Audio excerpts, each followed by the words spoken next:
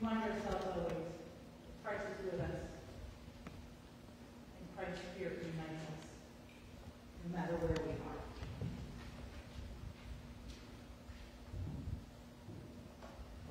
Just a couple of announcements. Yes, we are still having Swayze today. Well, I just checked weather.com. This is supposed to keep clearing up. So, might be a little damp, but we can be there. Just remember to bring your own chairs, please. And still, social distance. But we'll be back to having our outdoor worship together once again. That's all. We have ad council was one about it. Okay, Audrey, I see some hands. Yes, I received yesterday from Jane Fernario about the Warren County Singers are having a clothing drive Saturday, May 22nd at Presbyterian Church in Washington, and all donations are accepted, and donations are not shredded. So clean, wearable clothing, coats, shoes, boots, belts, purses, backpacks, suitcases, towels, linens, blankets, curtains, suits, gowns, stuffed toys, and small clean toys, also accepted usable bicycles. So I have put some of these flyers in the back if anybody is interested, whatever.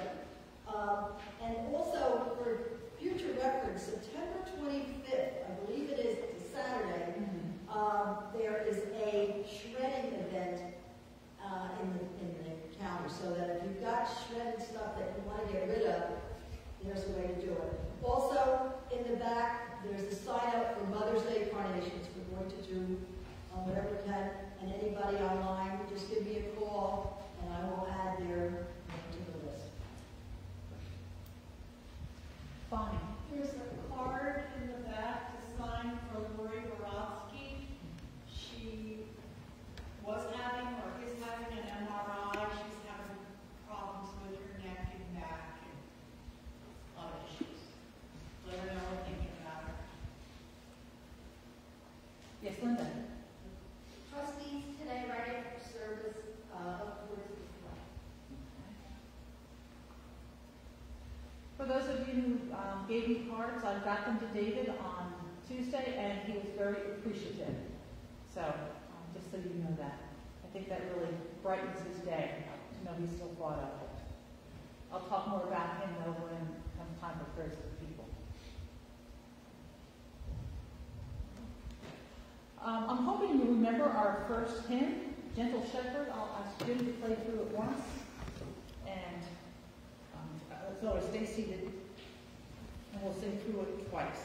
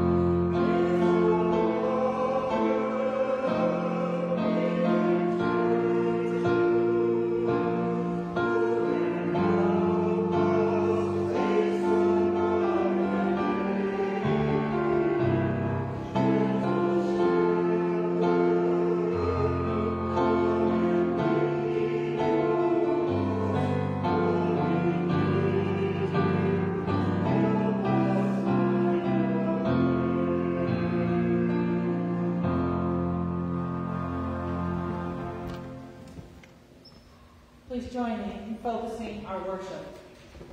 Loving Shepherd, you know our names. You care for us. When we are tired, you lead us to green pastures and still waters. When we face darkness and death, you walk beside us. When we hunger for your love, you fill us with your presence. When we are fearful, you feed us at your table. When we are joy-filled, you have filled our cups to overflowing. When we worship, you are with us. Thanks be. Amen. Before we get into times of prayers, I just ask that any choir members who are here, if you want to just come forward after church real quick. I want to just talk with you 2 minutes, kind of thing. So now is our time to raise before God and one another our joys, our cares, our concerns. Obviously, we continue our prayers for David and his situation, but are there any other prayer requests this morning? Yes, Lois. George had his surgery, and he's recuperating. He's a little bit in discomfort, but nothing more. So he's healing. He's laughing because now Alex has to do all the outside yard work. There is a silver lining. Okay. For him, anyway. For him, yes. Yes, Audrey. I have a joy that I want to share with everybody. On Tuesday, I think it was Tuesday morning on the Today Show, they had in the courtyard out there 30 immigrants who were essential workers. They were doctors and nurses and healthcare workers, and they were sworn into citizenship. And I sat there in my kitchen and I cried because, to me, this is what America is all about. And the stories of these people and how they struggled and how they, came from various countries all over the world and now are American citizens and have really earned their citizenship by just working here. It was very uplifting. On that same line, I'd like to lift up a prayer of thanks. I don't know about any of you, but I was holding my breath through that Derek Chauvin trial. And it could have been a very different world we live in had the verdict gone differently. And so I'm thankful that there was a ray of hope.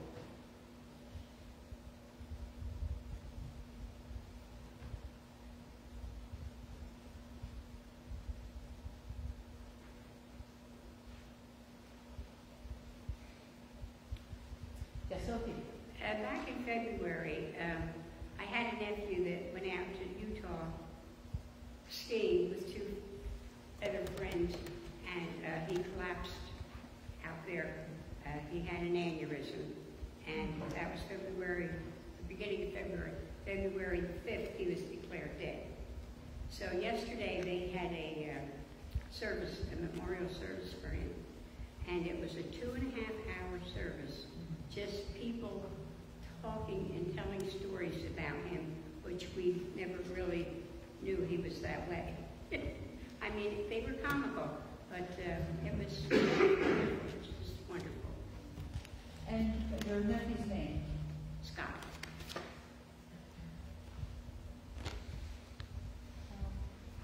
And along those same, I'm sorry, maybe I'll get to you in a second. Along those same lines, but while I think of it, for those of you who remember Peter McCabe, he was part of our disciple group here and then became a large part of our DDS program here.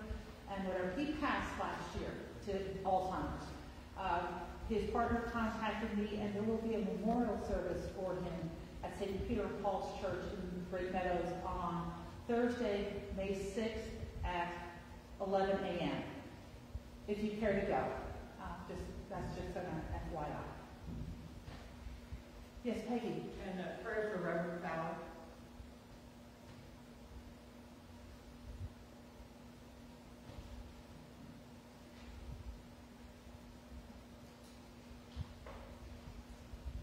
Let us pray. Gracious, almighty, eternal God, once again, Lord, we have gathered in your house. We come, Lord, because you call us. You have shaped us. You have created us. And we know that we are yours.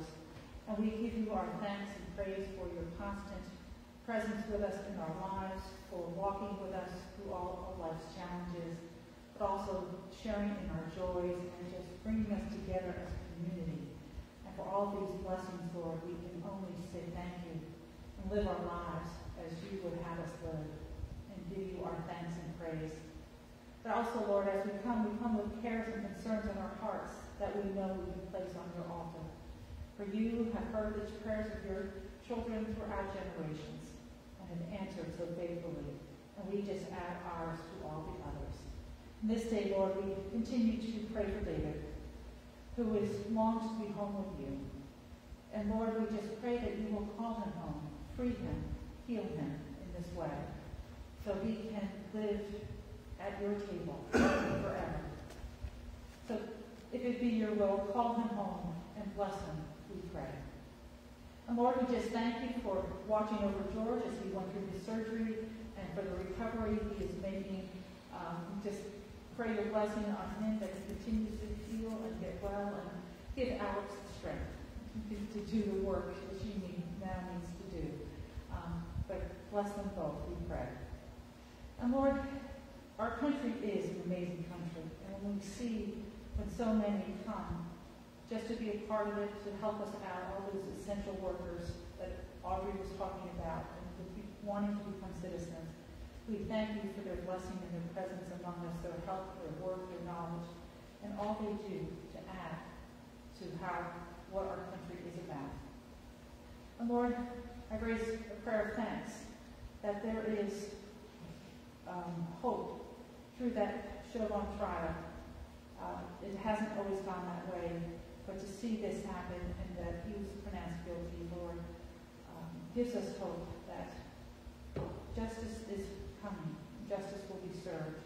I pray, Lord, from this day forward. And Lord, we pray for Scott's family and the grieving that they still continue. This pandemic has made it so hard to offer comfort, to be together, to offer condolences when someone passes. And it is so good to hear of how many gathered and how long it took to celebrate his life. So continue to bless them and carry them and comfort them through their grief. And we also pray for Reverend Fowler, Lord, who is struggling with some health issues. I ask that you give the doctors wisdom, the knowledge, and whatever they need to help him return to fullness and wholeness of health. And as always, we pray for this world, where there is war, let there be peace, where there is oppression, let there be freedom, where there is hunger, may they be fed, where there is illness, may they be healed. Through us, through others, may this world come to know the peace and the kingdom you have promised. Through Christ our Lord, who taught us to pray. Our Father, who art in heaven, hallowed be your name. Your kingdom come, your will be done, on earth as it is in heaven. Give us this day our daily bread, and forgive us our trespasses, as we forgive those who trespass against us. And lead us not into temptation, but deliver us from evil. For yours is the kingdom, and the power, and the glory forever. Amen.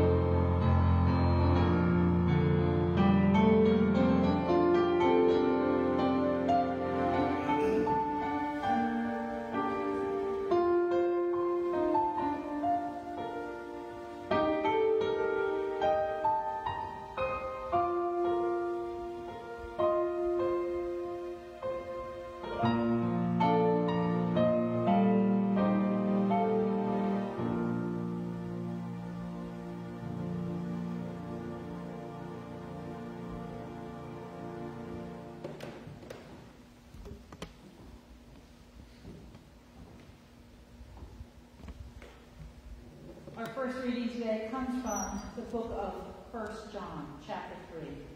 And he writes, "We know what real love is because Jesus gave his life for us. So we ought to give up our lives for our brothers and sisters. If someone has enough money to live well and sees a brother or sister in need, but shows no compassion, how can God's love be in that person? Dear children, let's not merely say that we love each other. Let's show the truth by our actions. Our actions will show that we belong to the truth, so we will be confident when we stand before God. Even if we feel guilty, God is greater than our feelings, and he knows everything. Dear friends, if we don't feel guilty, we can come to God with bold confidence. If we don't feel guilty, we can come to God with bold confidence, and we will receive from him whatever we ask, because we obey him and do the things that please him. And this is his commandment. We must believe in the name of his Son, Jesus Christ, and love one another, just as he commanded us. Those who obey God's commandment remain in fellowship with him and he with them. And we know he lives in us because the Spirit he gave us lives in us." And if you would stand for the gospel reading, which comes from John 10. Jesus says, "I am the good shepherd. The good shepherd sacrifices his life for the sheep. A hired hand will run when he sees a wolf coming. He will abandon the sheep because they don't belong to him, and he isn't their shepherd. And so the wolf attacks them and scatters the flock. The hired hand runs away because he's working only for the money and doesn't really care about the sheep.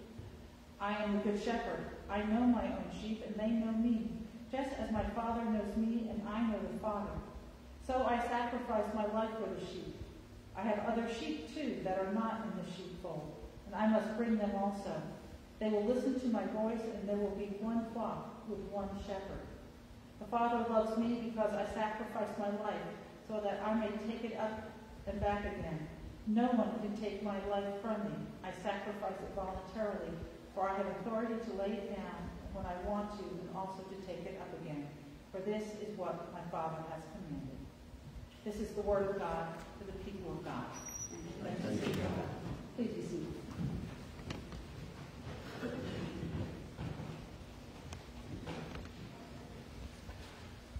I am the good shepherd. Jesus says these 5 words 3 times in the first 4 verses. When he says something like this so repetitively in such a short amount of time, it's an automatic heads up. He's trying to convey something more than the words seem to just say, simply. And if you're like me and you think about this phrase, "I am the good shepherd," and of course we hear at St. John's him as the gentle shepherd right behind us in the stained glass behind the altar. It's a very comforting, bucolic, idyllic image that comes to mind. Today, the psalm for today is the 23rd Psalm, if you know that. "The Lord is my shepherd, I shall not want. He leads me beside green pastures and still waters," and this microphone is killing the Italian in me. The still waters, he restores my soul. Let's face it, most of the time when we think of shepherds, it's a very beautiful, clear day, nice green pastures, the sheep are grazing, the shepherd is under the tree, maybe chewing on a piece of grass. It's always peaceful and calm. Well, because Jesus said these words, I'm going to probably explode that image for you today, because there's so much packed into those 5 words. And we're going to start off with the first 2, I am.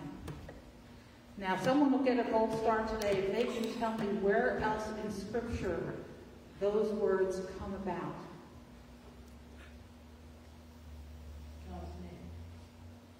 Audrey gets the gold star. Thank you. Do you remember the passage where Moses is talking to God in front of the burning bush, and God finally convinces him to go to the Pharaoh to free the people, and Moses asks, "But what is your name? Who shall I say is sending me?" And, there's a couple times because I am what I am, or I will be what I will be.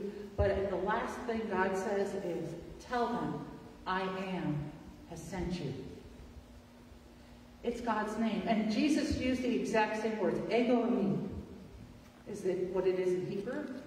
And he used that exact from Exodus when he said those words. To start off with those words would be to remind the crowd that was around him. They were the Jews and Pharisees. Now remember, all Jewish men had to memorize the first 5 books of Scripture. How do you guys rank up, those men who are here? Not even close. So they would have caught on to that use of that name, I am. And because Jesus used that, it can give several meanings to this phrase. First off, it could be say, and I'll admit, this is the least taught and least convincing way to understand it, is that God is the Good Shepherd. I am the Good Shepherd. God is the Good Shepherd. Now, just before this passage, Jesus has healed some man who had been, I forget, lame or blind for years, and everyone's shocked, and everyone's, how did you do that? How did you do whatever? And he goes to say, I am the Good Shepherd. So in a way, it's saying, God takes care of us. And why are you surprised almost? I am the Good Shepherd. Second way to understand it is that Jesus is saying, I'm doing what God is asking me to do. God has made me shepherd, a good shepherd. And so all that I do is in honor of God. And the last way to look at those first 2 words is to say that knowing that the original crowd would have made the connection to Moses, Jesus is alluding to that just as Moses became God's servant at that point and went to free God's people, so that is why I'm here. I am God's servant, being obedient and doing the will of God. All that in those first 2 words. Then we come to the word good, the Good Shepherd. How do you define good? And I tried to do it. It's one of those quirky words. I know it when I see it, but have a hard time defining it. Some will just say, well, it's the opposite of bad. It doesn't get you very far. But the word used in Greek was kalos. And it is packed with meaning. It is defined as that which is ordered, sound, noble, ideal, model, true, competent, faithful, and praiseworthy. All that in that one little word. Jesus was saying he was no run-of-the-mill shepherd. He was the Good Shepherd. And notice it's the Good Shepherd, not a Good Shepherd. He is the Good Shepherd, the only Good Shepherd. This implies that Jesus, along with being embodied with strength and power, there's also sympathy and kindness and mercy. All because he chose to use that one word, kalos, for good. And the last word to think about is that word shepherd. Again, back to that hallmark and art and stained glass windows and everything, had him as that image is so gentle and so demure and so quiet and peaceful and almost romantic when you think of a shepherd.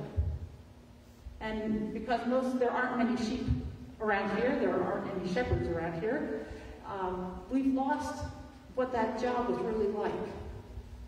It was a dangerous job. It was a risky job.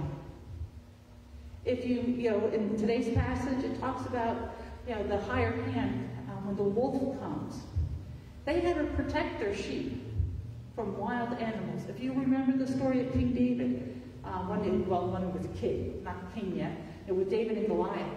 When he comes up to the encampment where, the they still haven't gotten Goliath killed yet, and he volunteers, and they want him to wear armor. He figures he can't. He goes, listen, I have fought bears to protect my sheep. So when you think of a shepherd, it was an extremely dangerous and risky job. But it was also considered a menial job. It was low-ranking on the totem pole. No one aspired to be a shepherd. And so one of the commentators called them rough around the edges. And also, they were, I'm trying to think of the other words they used. They were a rough crowd. More, instead of this bucolic, pretty, comforting thing, think more like longshoremen working on the docks. Only because they were out in the fields most of the time. They weren't in polite society, and they weren't, worried about the politeness of how to act. And let's face it, I don't know how many of you camp, but if you can imagine. Do you think you would act and eat and dress and everything the same when you're camping as when you're having Thanksgiving dinner? Of course not. There's a relaxation when you're, not around a lot of people. So that's what shepherds were like. They were more rough-housed and rough around the edges and not this simple, thinking person. But the most important thing to remember about shepherds is that they lead. Shepherds lead their sheep. According to one of the commentators, now, if any of you know differently, you can say, just shout out. But according to them, they did a good comparison between cows and sheep. Cows get driven from behind. Think of your cowboy movies when there's a roundup, and all the cowboys are on their horses and their dogs, and they're behind the herd of cows, and they push the cows in the direction they want them to go. According to the commentator, if you tried this with sheep, they would bolt and run behind you. Sheep like to follow. And that's why Jesus says, I know my sheep, and my sheep know me, and they listen to my voice. They want to be called. They want to be pulled. It's like, they get to know your voice like your dog gets to come when you call them.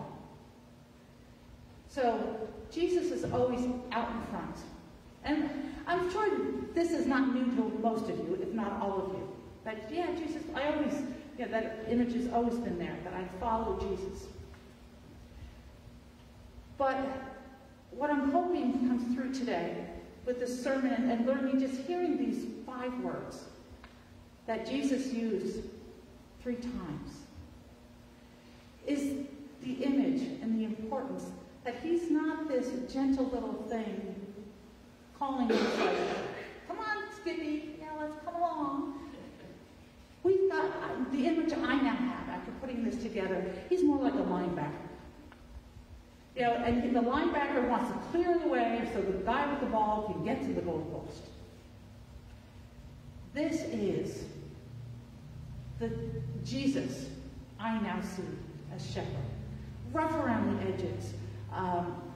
Maybe not used to the social norms, but still filled with strength and power and kindness and mercy and sympathy and all those blessings that he gives us. And so when life gets challenging with anything, don't think of it as you're kind of just skipping down a pretty little trail. You've got a linebacker in front of you, clearing the way, wanting to help you through, to get you through to the other side. And I'm just hoping that whenever that image is needed, you will remember that he is the good shepherd and all that entails. May you be blessed. Amen.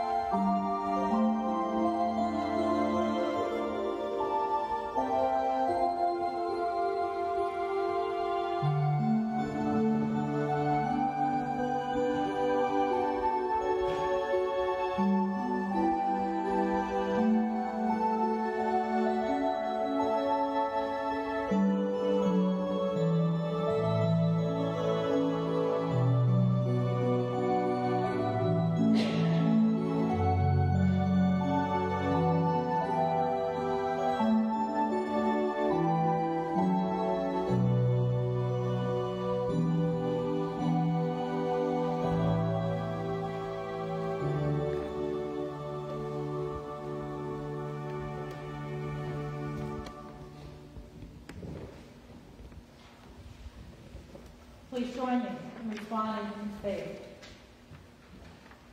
Loving Shepherd, you lead and guide, you walk alongside, you prepare, you feed, you call all of your sheep, even those of us who are lost, those of us who constantly stray, those of us who stay close to your comforting staff. We are grateful for the lush green pastures of our lives, and we thank you for the goodness in our lives. There are so many who walk in the shadows of fear, suffering and despair, and so we offer our prayers for the broken and the bleeding places in this world. We offer our prayers for the sheep of our own flocks, our families and friends, our church and our community, as well as those sheep in other pastures, for we are all one in you. O loving Shepherd, we give you our thanks and praise, for we have all we need as we live in you. Amen. And our closing hymn is number 2208 out of the Faith We Sing, verses 1, 3, 5, and 6.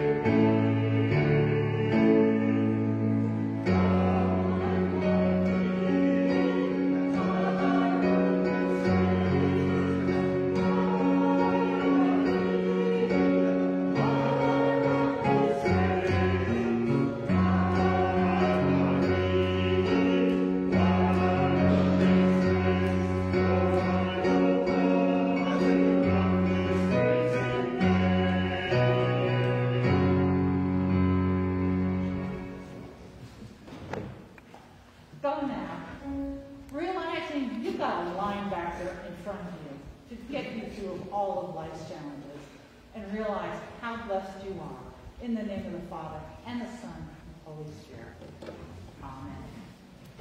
Amen.